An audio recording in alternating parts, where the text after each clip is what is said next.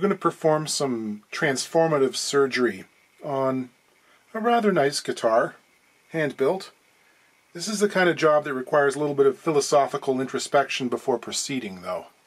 The patient is an archtop that was inspired by John D'Angelico, who was one of the most important figures in the development of that instrument.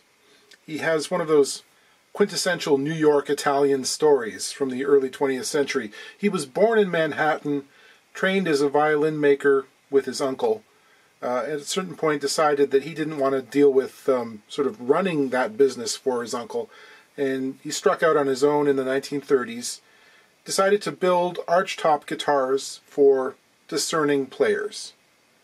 He took the Gibson design, the L5 at that time, and he sort of pushed it with Art Deco motifs and styling, and the kind of attention to detail a good violin shop instills in someone. His output was pretty extraordinary for a one-person shop. He was making about 35 instruments a year, and even with one or two assistants, that's a lot when you're dealing with archtops. There's a lot of stuff that goes into these that isn't there on a flat top. There's a whole bunch of carving, and it's just a long process. One of his later assistants turned out to be Jimmy DeQuisto, who might be one of the most revered archtop makers of all time. So John D'Angelico's influence is huge, far-reaching, long-lasting, and this is in his vein, we'll call it that.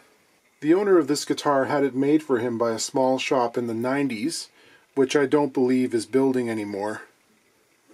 Nice guitar, who made it, bro? It's from the Bros Grimm, bro. Bro, do they even bro anymore, bro? No, bro. It's Grimm, bro. It's essentially a copy of an 18-inch New Yorker. Build quality is pretty good. Nice material. You see something like this and it's like, yeah, okay, sure. But, you know, it's not that easy making a truss rod cavity if you don't have the special, sort of like a counterbore bit that Gibson used that keyed off of the truss rod path and, you know, cuts a beautiful cylindrical bore. But, yeah, it functions. It's usually covered up. It was originally fitted with a pickguard mounted pickup. And the owner can't get along with that. It just wasn't working for him. It's not the sound that he wants. And he's decided to convert this to a full-on electric guitar with soundboard mounted pickups. It's got a set of P90s. That's a proposition that will set some people's teeth on edge, because there is this sort of purist sensibility that runs through a portion of the archtop market that wants this kind of guitar to be appreciated first and foremost as an acoustic instrument. Guys like Bob Benedetto and the aforementioned Jimmy DeQuisto, they went out of their way to make it work as an acoustic, and the amplification was sort of a discrete element from that. It's not quite an afterthought, but they certainly didn't want to make concessions about the acoustic sound. So that's why we get a lot of pickups and controls on the pickguard or mounted to the end of the neck, and they tried really hard not to put controls through the soundboard, figuring that that was going to ruin the sound. Still, you know, there are a lot of great jazz guitars out there with soundboard mounted pickups, and this is owned by the person who commissioned it. It was his project from the get-go, and I guess he gets to direct the direction in which it goes. It's also unlikely that this is going to become a collectible, as it's not from a well-known maker. It may actually find its highest purpose as an electric. Who knows? So I'm going to don the butcher's apron, and I'm going to cut holes in this thing. But they'll be neat holes, and I'll try to be sensible about it. You know, there are some structural considerations to take into account when we do something like this. We don't want to undermine the soundboard's stiffness and cause it to collapse. Ironically, most hand-carved solid wood archtops have thicknesses in them that are much greater than the heat-laminated plywood you'd find in a Gibson. They might not be as susceptible to collapsing, actually. But if you're going to cut holes, you got to, you know, introduce some added bracing to compensate for the fact that you're cutting holes. So we have some parts that came along with it. This is rather beautiful plated D'Angelico tailpiece. There's the original pickguard. Looking at it, some of the lines are delaminating. I don't know. He says I can make use of it if it can work, but I think given the mounting screw holes in it and mostly the cutout position for the pickup, it's probably not going to work with the P90 mount. Not going to line up. Plus there's also the hole for the pot. We have to do something about that. I don't know. He also made a tracing of another guard from his collection off one of his favorite Guild guitars. We might work with that instead. There's some electronics. He says that he prefers alpha pots to CTS because they feel better to him. This harness has a couple of alphas, push-pulls, but, you know, I'm not excited about putting those in if I'm not going to use the piggyback function. And these other ones are CTS, the date of which is December of 2012. So, you know, I think we'll probably end up using new components. It'll be faster and more reliable, and they'll actually be alpha pots.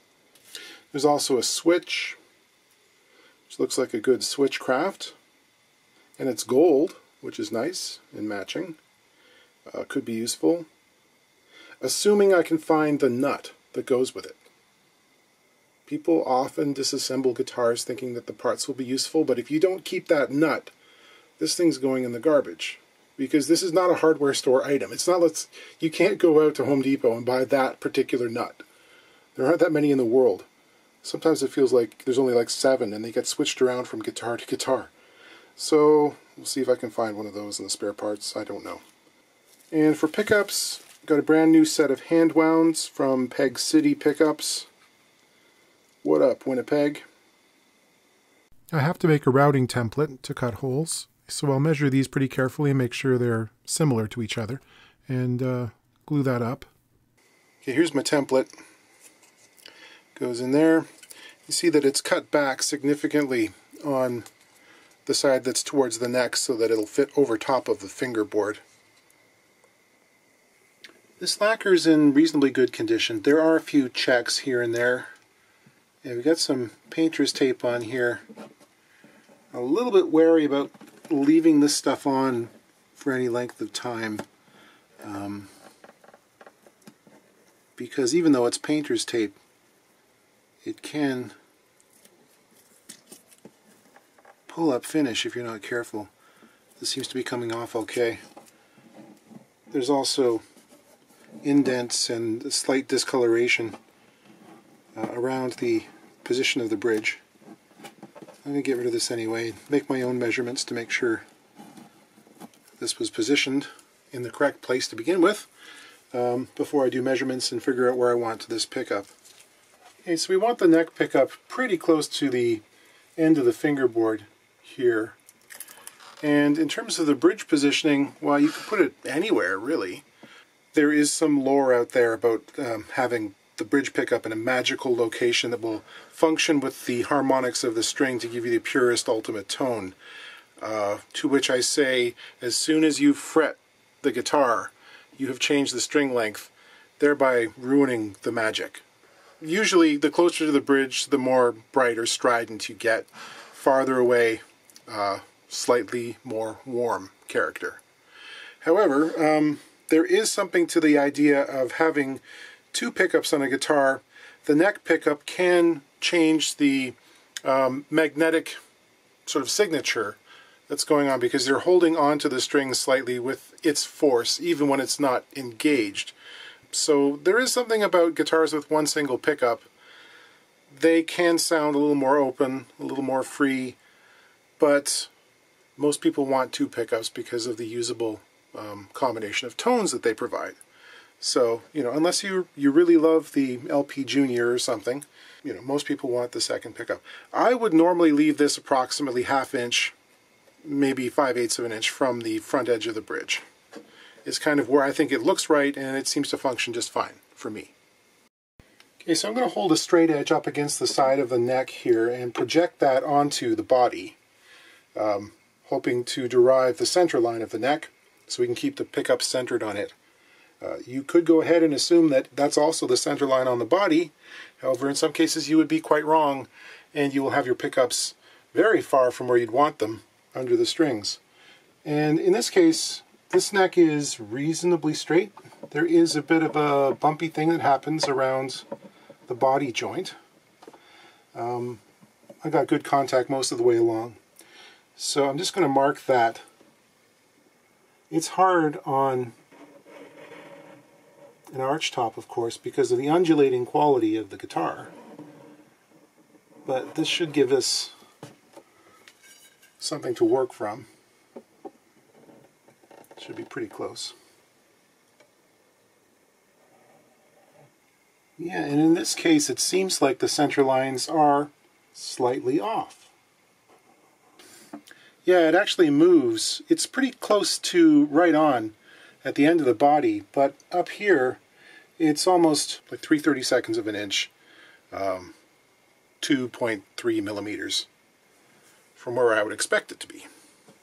Okay, with this marked out, the next step is, of course, to make recesses, which have to be pretty careful in terms of both size and positioning. However, there's an issue with this kind of guitar. It's an arch top. This template is flat on the bottom, and it wants to rock slightly. Now, I could spend a very long time putting sandpaper on here, scrubbing it back and forth, and making the bottom of the template an exact match with this radius, and do that twice because these are different locations and different radii.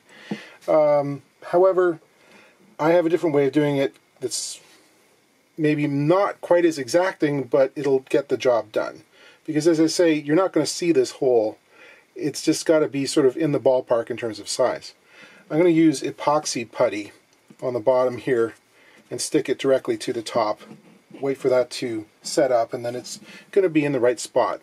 You've seen me in the past use just regular super glue for flat top instruments, and this is basically the same thing. Again, if it cants a little in one direction or the other, not a big deal. I mean, I have these guidelines that'll keep me centered and in the ballpark. Epoxy putty has the hardener included in the center, and we just mix that up thoroughly. I got about 2 minutes before this stuff gets hard once it's been mixed.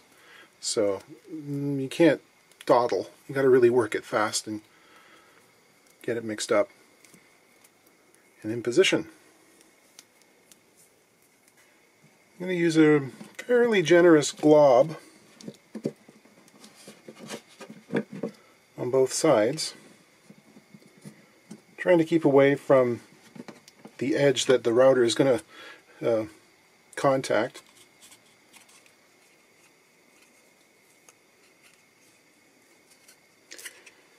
And find the location again. Make sure the center lines match up. Bear down a bit.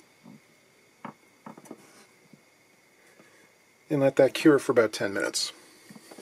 To do the excavating, I'll be using what's known as a hinge mortising bit. The router is unplugged. My fingers are relatively safe.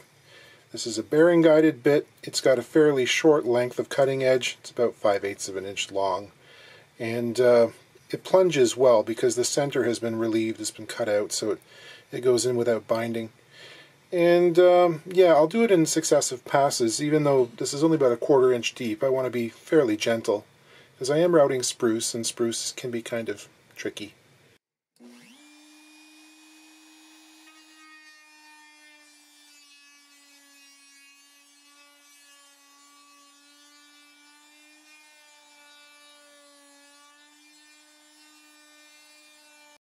To get a tighter radius in the corners, I'll use this 3/8 inch bearing guided bit from Stuart McDonald.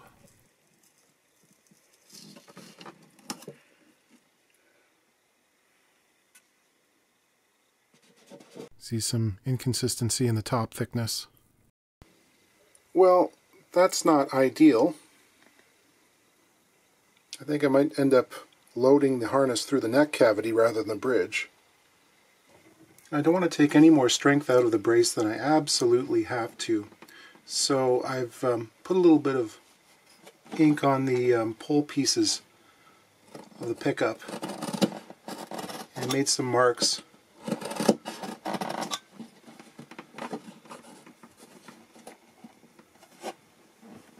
I'll just cut on either side here. And I will likely add some extra bracing in this area, just in case. Yeah, I think I might just get away with it.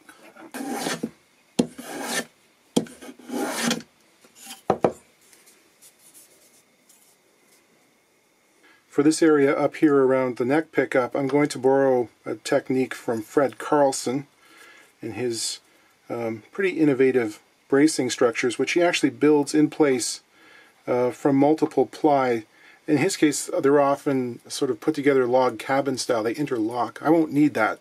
But what's nice is these are about 100 thousandths thick. It's about 2.4 millimeters.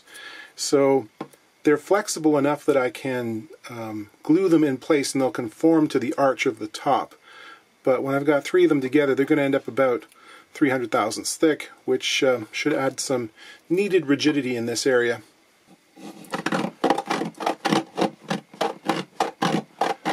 It's sandpaper on a block.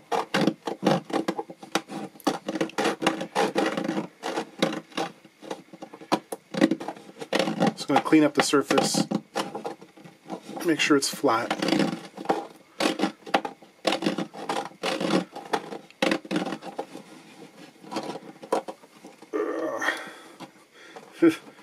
Yeah. It's one of the more awkward clamping situations I've gotten myself into recently.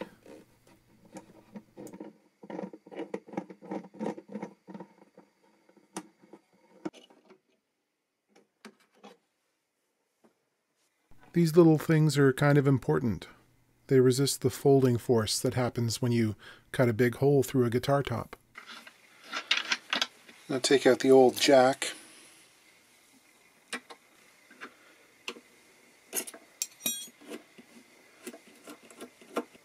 It's a rather stout piece of wire. Save the jack. Oh, and this is what I mean when I say that drilling a 1/2 inch hole, it's too wide for the barrel of these jacks. You can just see just how deformed this washer is. It's cupped inwards, and if we look at the hole in the end of the body, I suspect we will find that that has kind of mashed inwards as well. Yeah, it's almost like it's been countersunk. So, yeah, it's better to have something like 12 millimeters. Yes, this hole is right where the lower screw has to go. So we'll put a plug in there. It's a 1/2 inch plug cutter. I'm using Spanish cedar so the shop smells nice. Inexpensive vacuum wand extender. Let's think about some electronics for this thing. The owner has decided to take the minimalist approach. He just wants master volume, master tone, and a selector switch. Essentially a Telecaster setup, which is a reasonable request. Won't be too much to fool with or get bogged down in. What's the reason for having independent volumes and tones like you see on most Gibsons? Well, if you have pickups of differing outputs, an imbalanced situation where one is very much louder than the other, it can be nice to control for that, so that if you're one of these people who switch from pickup to pickup frequently while you're playing, you won't have to keep fooling with the volume all the time. Or if you play rhythm for part of a song and then you want to get a bit of a boost for a solo, it's all set up for you if you switch pickups. Still, a lot of that can also be controlled with, say, a clean boost foot pedal on the floor too, if you need it. Because this guitar has an X brace in it rather than the parallel bracing you find in most Gibsons, there is less room to play with for the positioning of the controls. Also, the F-hole is fairly close to the edge of the body. Oftentimes they're more towards the center line. And Gibsons, of course, will usually have 2 knobs on either side of the F-hole. That would be pretty cramped in this case. I mean, I think you could do it, but the knobs would be right up next to the binding, which might look a little weird. So I think we'll keep to this side of the hole, and also maybe leave a little bit of room in event that, you know, somewhere down the line someone wants to put more controls in it. We'll put the selector switch up here in the upper bout on the cutaway horn, where you expect to find it in 1950s L5s, for instance. We need to put a hole in the side as well for a jack, and the player wasn't quite ready to commit to a location when he dropped it off, so I sent him a picture last night with these possible placements, and he's decided to go with what I would consider the standard spot for a jack.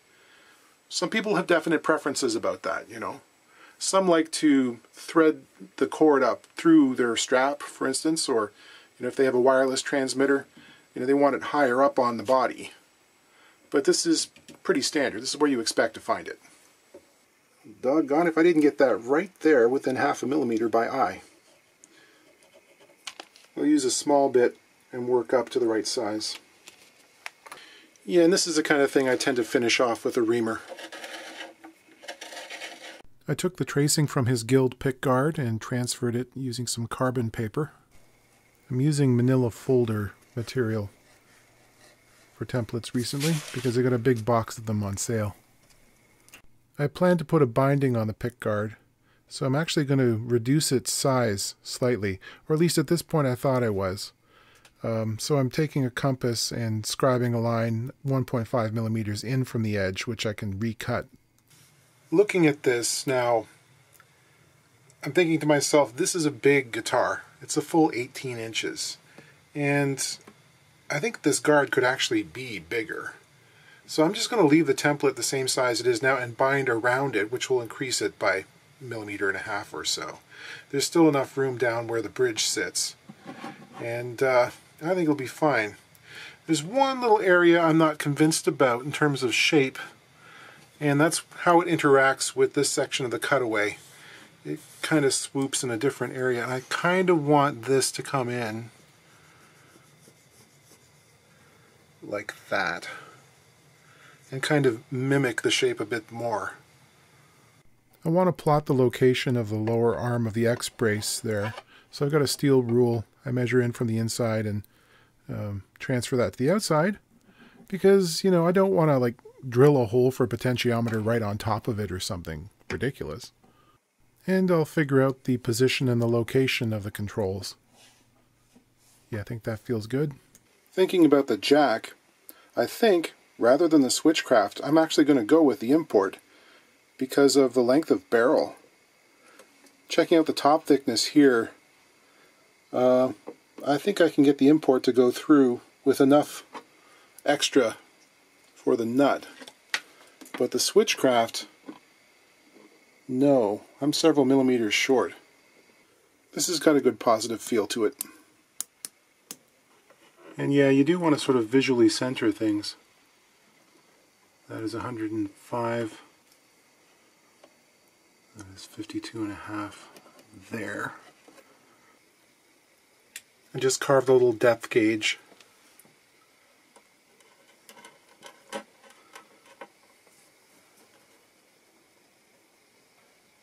And it looks like we have about 8 millimeters depth there.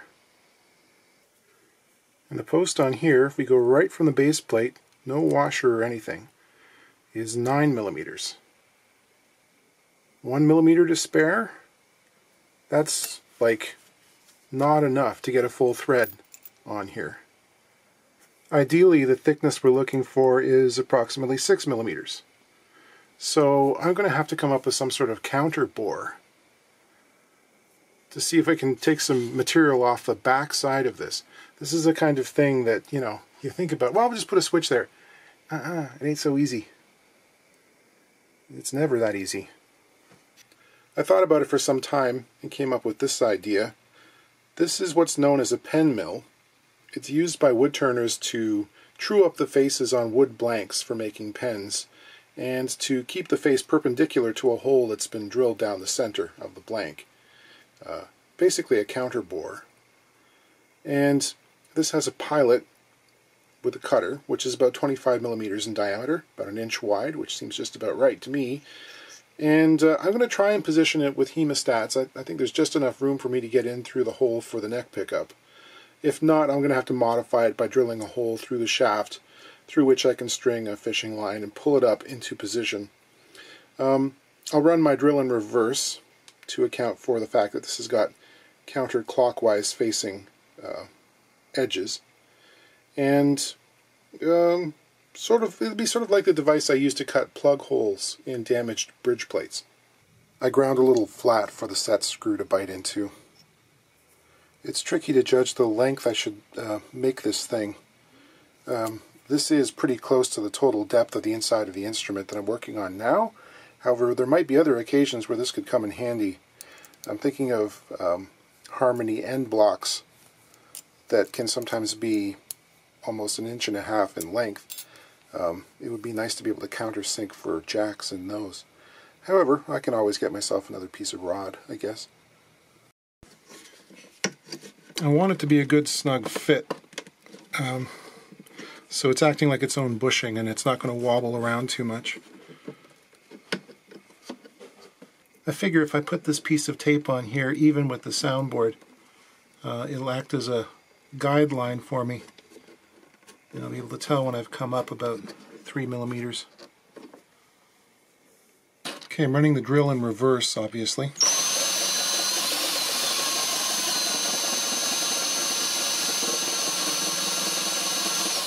This is liable to take some time because I can't apply very much force as I'm pulling up, and I don't want it to slip up the rod. Plus it's a rather large diameter. So anytime we're making a pickguard like this where we expect to bind it with a separate piece of binding, the sanded surface is not good enough. It's not usually perpendicular enough to the faces. So you're basically forced to make a template every time and do it with a router. It's the most accurate way and you get the best results. I may never need this particular template again, but without it this job becomes misery.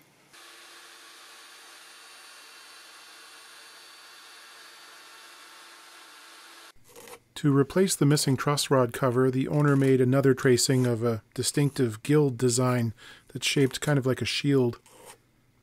Sometimes these jobs feel more like jewelry making.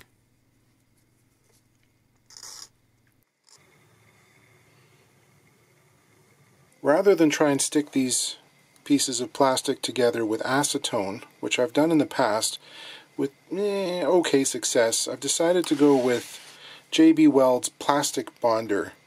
This is an adhesive. It's black in color, but on my test piece, hardly noticeable. And yeah, it has a 15-minute open time, and I think it will probably help me do a neater job. So it's just a regular, like a 2-part epoxy designed specifically for plastics. Now what I have done is slightly roughed up the edge with the point of my scalpel blade, making little striations here to give this something to key on and make a really good bond. This guard is made out of acrylic. It's the material that Stuart McDonald sells. They sell it in either 2mm or 3mm thicknesses. I've gone with the 2mm, simply because the acrylic is stiffer than the equivalent celluloid, and when you're dealing with a tortoiseshell pattern, I find the thicker stuff is so dark you might as well use black. Like you don't really see the tortoise when it's on the guitar. So this stuff, at least there's some pattern there. It's a 50-50 ratio. 15-minute open time becomes hard after half an hour. I'm going to let it set overnight before I do any cleanup or scraping. I still have the protective plastic facing on both sides of the pickguard.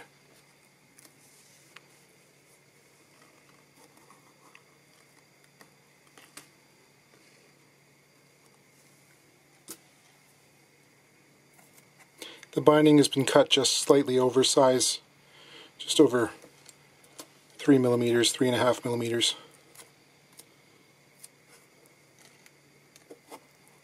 Made up the wiring harness. For F-hole guitars, the object is to emphasize keeping things straight and compact, and if possible, build in some strain relief. Here I'm using a dab of super glue to hold the spiked washers in place on the pots. Positioning the components inside the guitar, in this case, involves wrapping fishing line around the tops of them and pulling and cajoling as well as you can. It takes some patience. I've learned over time that it pays to make the connections for the pickups accessible through one of the openings, so that in the event that someone wants to switch them later on, you don't have to pull out the entire harness again. You can just desolder them there, put the new pickups on, and save yourself half a day. I need to trim the oversized binding flush with the pickguard, so I can do that with deft maneuvers with a hand plane, followed by hand scraping with a razor blade. Here's a satisfying job. It won't look like that for long, but it's nice. I put a couple of strings through the tailpiece and temporarily put them on the guitar so that I could mark its position for drilling the mounting screws. Here's where I discovered the holes in the tailpiece are too small for the screws that were supplied. I had to bore those out. It's time to mark the screw positions for the pickup covers, just measuring between them to make sure they're parallel. Once those are in place, I can mark their positions on the pickguard for the cutouts. I then mark the position for some holes to be drilled, so the corners will be radiused. I'll use a tiny little back saw to cut the straight portions, followed up by the jeweler's saw. These frets are, well, they kind of are what they are. I can tell that effort wasn't made to remove the little piece of material that's left under the cutout that goes over the binding. Also, I think the binding was probably rounded over slightly before they were installed, which is just, it's not an easy thing to do. So I'm just going to clean these up as best I can. Polishing, polishing, polishing. Okay, I think we're going to call it. There is one more operation to do on this, and that is the bridge pickup is a little bit low, which is not uncommon for dog-ear P90s. Thousands of them left the factory a little bit low. But I could get about a 1/16 of an inch closer to the strings and be happy. So I will end up making or purchasing a riser for that pickup. Other than that, I like the way it turned out. Happy with the pickguard. I like that new adhesive.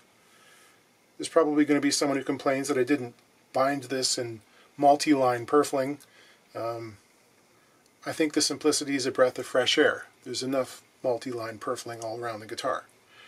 And yeah, it's still actually quite loud and functional as an unamplified archtop.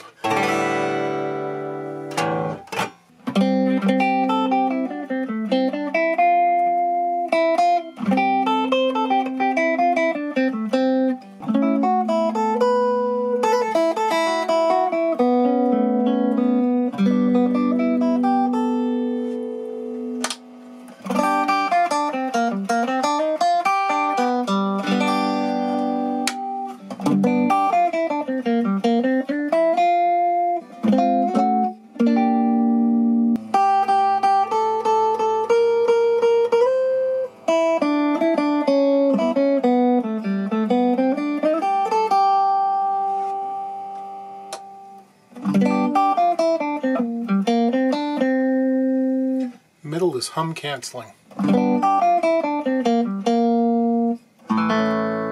Basically makes them into a big humbucker.